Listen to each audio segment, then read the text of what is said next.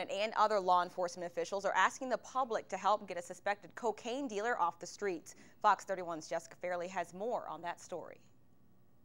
Tuesday afternoon, Dougherty County probation authorities received a search warrant for a home located on 8th Avenue, the residence of Carlos Byron Relaford, a man suspected of pushing drugs to the community. You get a little information and you follow it wherever it'll lead you.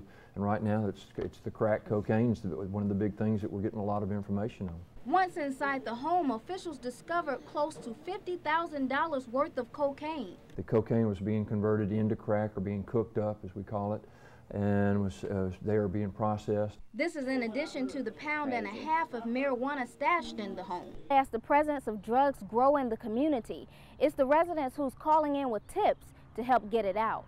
Everybody's tired of everything from high gas prices to dope dealing.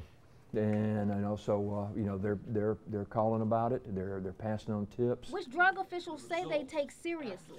The 8th Avenue drug bust is the second of its kind in 1 week, and locals say there needs to be more drug busts. I think they're doing a good job. There's always room for improvement, so it could be better. Anyone with information about the whereabouts of Carlos Relaford is asked to contact authorities. Stay connected to this story on mysouthwestga.com. Jessica Fairley, Fox 31 News.